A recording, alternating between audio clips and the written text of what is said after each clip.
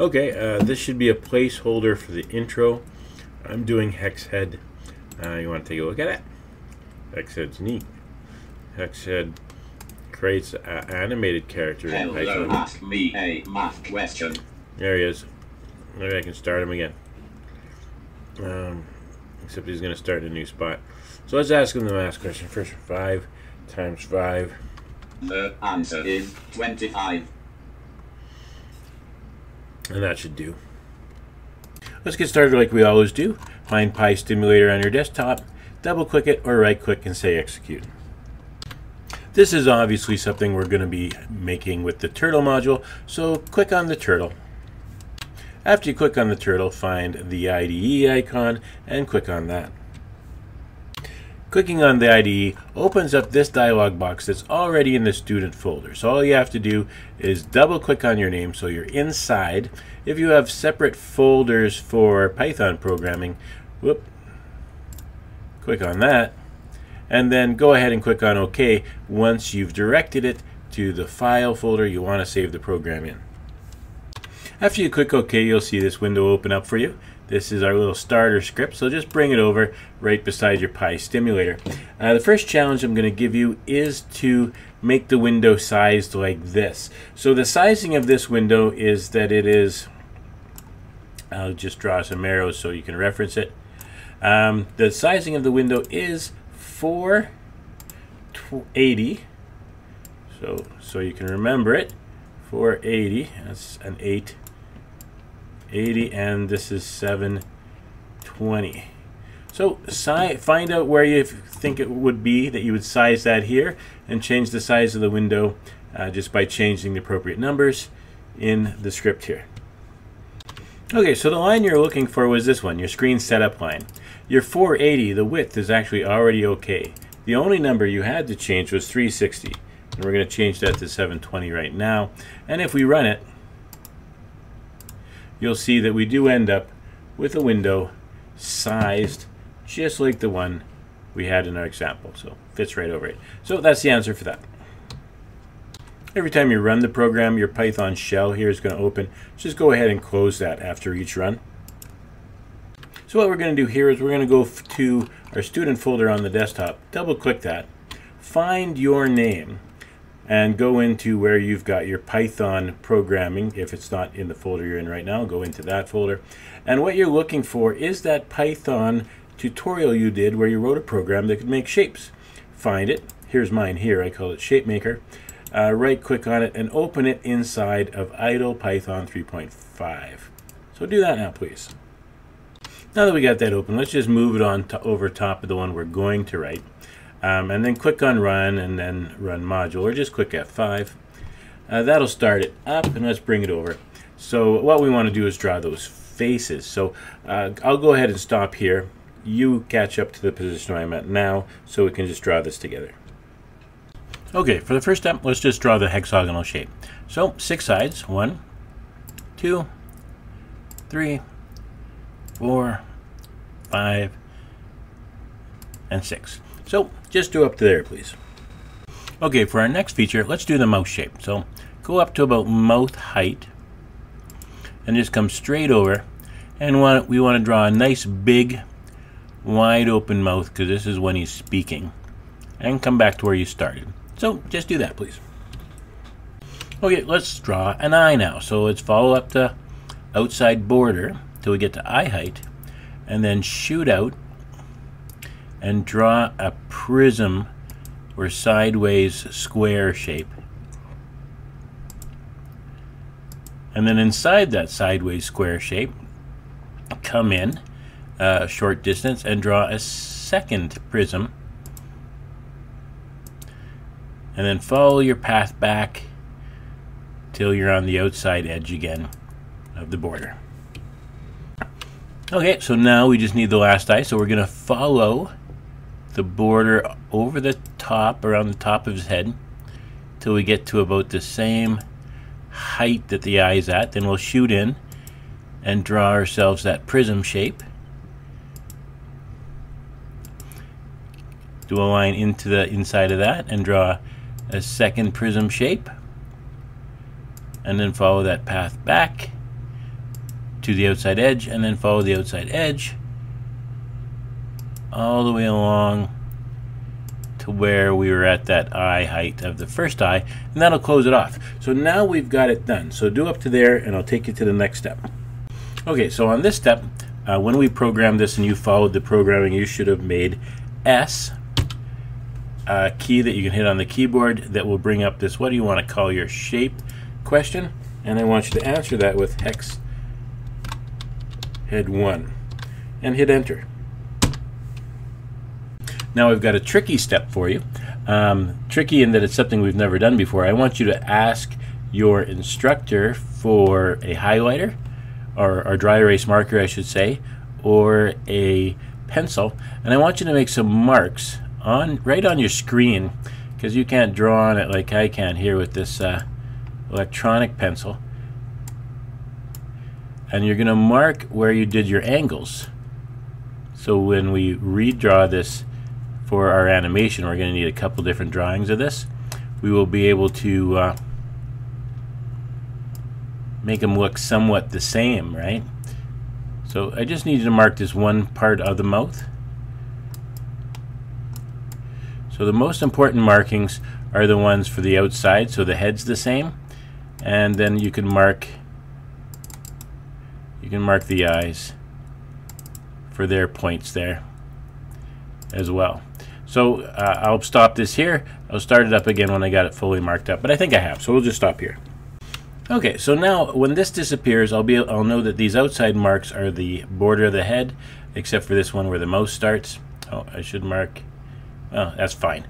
Okay, so now we're going to hit D on the keyboard, which deletes, and we're going to draw again. So we're going to draw again, but we're going to connect those marks we made. So he's going to look somewhat the same. So there's my outside edge. I'll come to the height of where the mouth was, go back to where the mouth ended, but this time this mouth has to be different. It's going to be an almost closed mouth, so just a tiny opening. Go back to where we start, so when he talks, he has that open to closed mouth kind of animation. And then I can just connect these dots here that make up this eye. I know that I didn't draw the pupils, but I know I just go in a little bit, and pupils move anyway, so the fact that his pupils will move a little bit is going to look pretty natural. I'm going to trace the outside edge. I'm following the exact same steps we did for the first drawing, so I'm not explaining them heavily. You should be able to figure it out, I think. Now I just have to go in and draw the inside prism pupil back to where I started, follow the outside edge back to the original eye height to start this last drawing, and I'm done. I've got my second one, so I'm going to hit, well, I'll stop here, you catch up. Okay, so now we can hit S. That'll bring up a second question. We're going to save this one as hex head 2. We'll hit enter. That'll save that, and you do the same. So now what I want you to do is go into your folder where you started ShapeMaker or whatever you named it, and find the text file that you're hiding your sprites in. Right click on it and open that, and just make sure you have a hex head 1 and a hex head 2. If you don't, give your instructor a call over for a little help. Okay, so we can just close this one. We can also close this and this because we're all done. I'm just going to clean up these things on my screen, and I'll ask you for this step to do the same. Clean up your screen. Okay, so we don't need to run this anymore, so go ahead and close this one. So that's the step for this one, for this bit of slides. So close this down. And what you should have is the one we're working on now, so let's go on to the next step for that. Okay, right under import turtle, I'm going to have you do another import. And what you're going to import is something called sub process. So go ahead and type that in.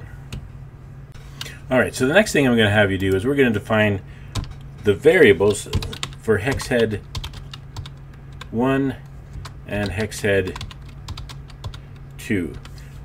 So I'm just typing those in. I'll do the equal sign here, and I'll do the equal sign here. So my challenge for you is this. you have defined and stored those lists that make up hex head 1 and hex head 2. How are you going to use them in each of these lines to make sure that these hex head 1 and 2 variables contain that data? Go ahead and try and figure that out now. Okay, so the answer is a copy paste job, right? So you go to where you've got your stuff defined, open that up again. You got hex head 1, which is all of this data.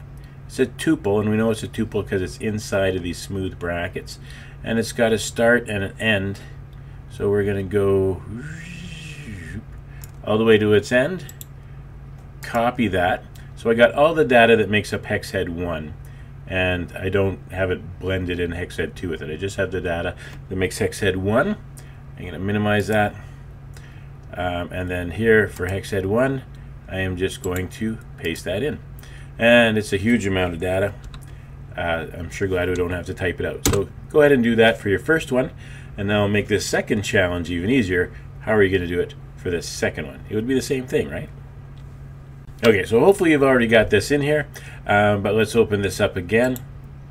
So when I said it's the same thing, I meant the same process. You're not copying and pasting the same thing. You're going to go to hex head 2, and you're going to go from its beginning to end, copy that, and you're going to find where you said hex head 2, and you're going to paste that in. So there's your second answer. Okay, so here's your next challenge. I want to see if you can use, so I just clicked on turtle there, and I'll click on the shapes, and I'll click on add shape. And I want you to see if you can use the information here by spinning your wheel to figure out how you're going to add these shape definitions to be included as the shapes that Python Turtle can use. See if you can give this a read and make it happen. So as you flip through, you'd see a lot of examples. This one's actually a pretty good one. It shows you that you've got a format here where you name your shape inside the quotation marks, and then you have the tuple that defines the shape afterwards. So we've already got the tuple as a name here, so we don't have to drop the whole tuple in. We could just drop the name. So let me show you what I mean if you haven't already figured it out yourself. So let's paste this in. So screen add shape works. We can keep the name hex head 1, and we can even use the variable, which is all of this tuple here, hex head 1. And then we want, we'll make the T1, our guy is T1, right, not T2. So we'll make T1 into the shape of hex head 1.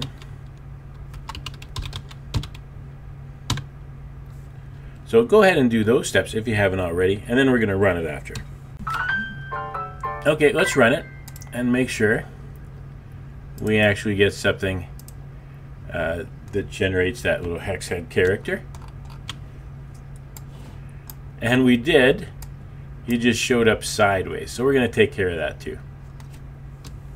So what I want you to do to try and take care of that sideways problem is click on the turtle, click on the motion one, and take a look at set heading, and see if by rolling your mouse wheel you get anything in here that might help you out for that problem. So hopefully you had a chance to spin this around and maybe played with a couple different ones, but what you should have found is that T1 set heading 90, so I'm just going to put in there and run, is all you need to fix the problem we ran into with our head being on its side. It'll now be standing up. So this line here is what added our new hex head shape into the available shapes that we have. What I want you to do is copy paste this line and make the changes. So I'm just going to copy paste it right here, and I'm going to ask you to make the changes that are necessary so that we also add hex head 2 into the available shapes that we can use in TurtlePython. So that was a pretty easy challenge. Hopefully you've got this done already. You just take your hex head 1, change that to hex head 2 because that's simply the name we're giving it, and this variable we want to become this variable here. and the only difference in that is 1 is a 2. So now we've loaded up all the information for hex head 2, and that's the end of that challenge. Here's another question. What would you change in this existing code so that you could see what hex head 2 looks like rather than just the hex head 1 we're looking at when we start it now?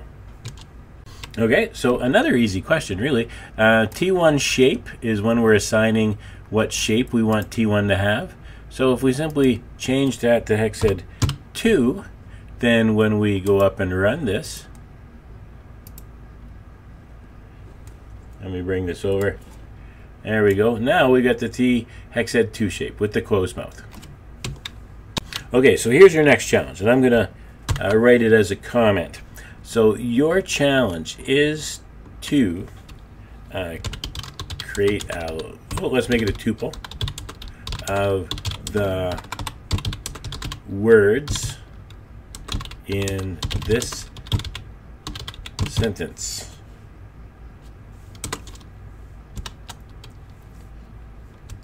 Go ahead and ask me a math question.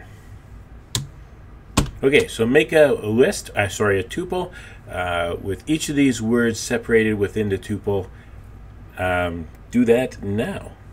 Okay, so here's the answer. First, our tuple needs a name. So I'm going to name mine saylist with a capital L. And I'm going to say equal. Now what makes it a tuple is the smooth bracket. If it had a square bracket, it would be a list. But I'll use a smooth bracket. And inside that, I'm just going to break up the words. So go, comma, ahead, comma, and, comma, ask, comma, me, whoops, comma, comma, math, comma, question, and no comma because that's the last one, but a closing bracket. So if you didn't get that, go ahead and do it now. You know what? I've changed my mind about the name because I didn't make a list. I made a tuple. So I'm going to change the name to say tuple. Maybe you can do the same if you copied my name. Okay, so for the next step, I want you to drop down to one-time commands.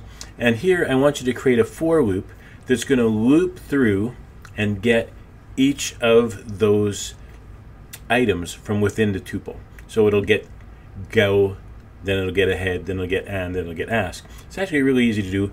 I'll challenge you if you remember how to loop through a list with for or how to loop through a tuple with for. It's the same way for both. So here's the answer. Of course it starts with for. It's a for list. Then we give it a variable of some kind. Let's make it v for variable, and then tell it what we're looking into. Either are we looking into a range, are we looking into a list, are we looking into a tuple, and what's the name of it. So then we'll just say, and of course it's going to have stuff indented under it, so we're going to end it in a colon. But that's it. This is going to loop through all the different items we have in say tuple, put them into the value of the variable v, where we can use it for anything we want to underneath this for list. So go ahead and put this now if you don't have it already. So earlier I had you change this so we're showing the shape of him with his mouth closed. I want you to copy that. Oh darn, I think I erased it. But I want you to copy it and put it here, but I want you to change that so now it's the character with his mouth open. Okay, so if what you did was a simple change in making this hex head 2 and changed it into hex head 1, you're right. This next line we're going to do is nothing you've seen before. It's the reason we imported subprocess up here. This is what we're going to put here, and it is subprocess, what we imported, and .popen, which means process open. And Espeak is another program altogether, a program you didn't even write. It's a program that allows these Linux computers to talk. But we're going to tap in to the fact that that program is on our computer, and we're going to use it within our Python program. It's actually a really cool, really powerful thing to be able to use other things other people have written to make your program more powerful. Go ahead and type this up as you see it. You might recognize this from some of our days when we were programming things for the Raspberry Pi. This is a substitution. We are substituting a string into this spot, and that string is going to be, oopsie, it's going to be whatever V is, not I. So the V in our in the say tuple list that we're capturing is going to be said here because of the way we wrote this. If you have any questions on this or would like to explain how well you understand it, just grab your instructor and tell them what you think you're reading here. Now, before we go further in this thing, I want you to import the time module. So go ahead and show me that you can import the time module, and particularly we want to import this sleep. So from the time module, I want you to import the sleep function. See if you can show me if you remember how to do that. Okay, so time module. I'll click on that, get the time options, and then we got this import one, right? So we'll click on that. We got to import it. When I want to import just one thing from the whole module, I'll use from time import. So we click on that, and then just roll your mouse wheel, and we'll see from time import sleep. That's what we want. Head over there, right click paste, and we're good to go. And we'll go on to the next challenge after this. Okay, move your cursor down so it's under that sub-process line we just wrote. And then what I want you to do is make this program sleep for 0.2 seconds. See if you can remember how to put that code in. Okay, so if you want that, it's very simple. Sleep, and then of course it's going to have an open closing parenthesis because all functions do, and you'll just put 0.2 in there. That's it.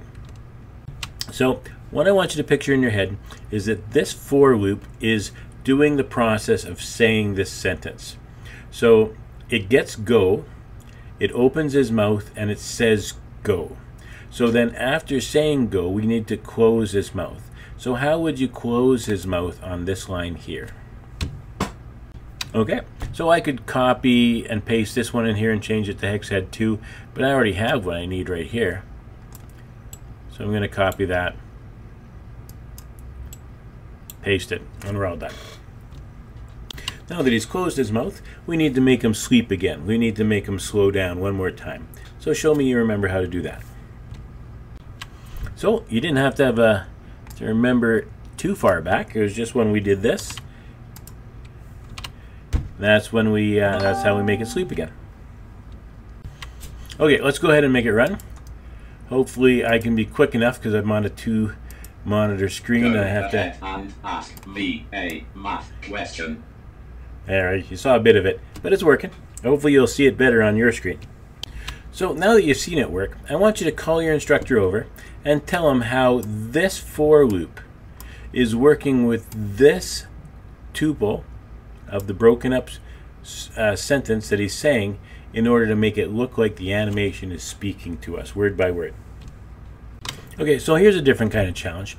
I am going to have you copy this whole thing and just paste it underneath. And then right here, I want you to give say tuple some different values inside here that make up a new sentence, and see if you can make them say something else. Okay, so hopefully you had time to play with a couple different sentences, and you might have noticed that it actually is better to break up 2-syllable words into their syllables, and then the mouth moves a little more realistically. So enter has 2 syllables, so I broke it into ent and So now what I want you to do is just change this to say please enter a number at the prompt. So now that you've had him say please enter a number at the prompt, I want you to give him give the user an input prompt that they can actually use to put in a number.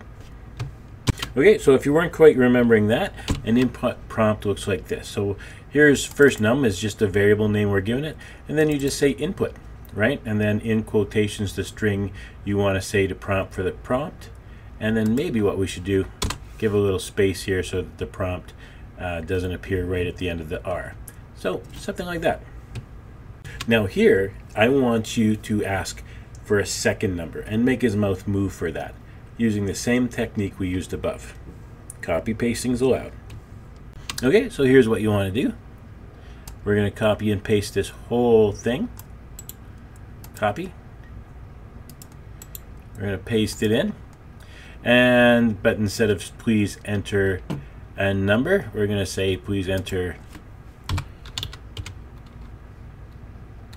second. Let's see how that looks. Second, please enter. Oh, that sounds like bad grammar. So we'll say second number at the prompt, and everything should work good here, but we have to move this down. So go ahead and do that as I've done it, if you haven't already. Okay, now that we said there'd be a second prompt, I want you to create the second prompt. So our second prompt is going to be just like our first one, but we're going to change our variable to second num, and of course we're going to say that it's the second number we're asking for. So go ahead and do those steps. Okay, so now I got a challenge for you, and I wrote it down right here. So now that you have first number and second number, multiply them together and store them as a variable called math answer. So you're going to have something that starts with like this, math answer equals. How are you going to finish that sentence?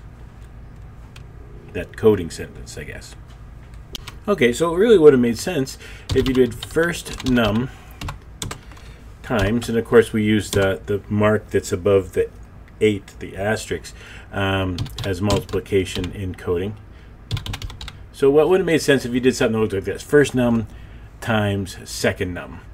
But remember, when you're taking input, you're collecting them as strings, not numbers. So that's not going to work because you can't actually multiply strings. So you have to turn those strings into integers, and you do that with the int function. So this is what it should look like. And then you'll end up with the result of whatever your first number was and your second number. So go ahead and make those changes if you haven't already. Now that you've got an answer, I'm going to give you a new say tuple. So say tuple this time is going to be something like this. The answer, spelled wrong, but it'll sound right, is, and then since math answer is a variable, we're not going to put it inside quotation marks, because actually if it was inside quotation marks, it would just say math answer. It wouldn't say the actual math answer. But it's still not going to work, because now we have the reverse problem we had before. Now this is an integer, and we need to make it into a string in order for it to work with Espeak. So we do that with str. int converts a string into an integer. str converts an integer into a string. So go ahead and type something like that. Okay, so here is the final challenge for you. I'm going to leave you with this one without giving you the answer, because you should be able to figure it out. If not, your instructor's right there, so don't worry about asking them. Go ahead and make the program say this, and there's a particularly interesting challenge. If your answer, your math answer, is long, see if you can figure out how the little mouth keeps talking for the entire length of the answer.